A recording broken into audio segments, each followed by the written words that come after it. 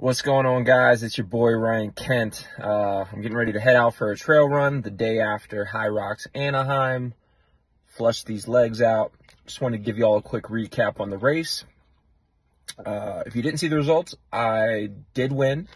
Coming into this race, that really wasn't my goal. I just wanted to execute my race plan, and that was to be conservative and just be patient with the race and kind of let the race come to me rather than me go to it.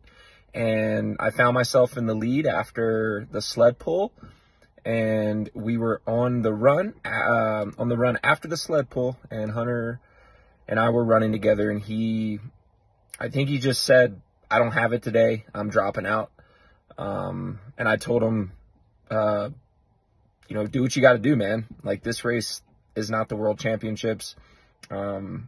There are bigger races on the horizon. If that's what you got to do, do it. So that's what he did. And then the rest of the race, I pretty much just put it in cruise control from there on out.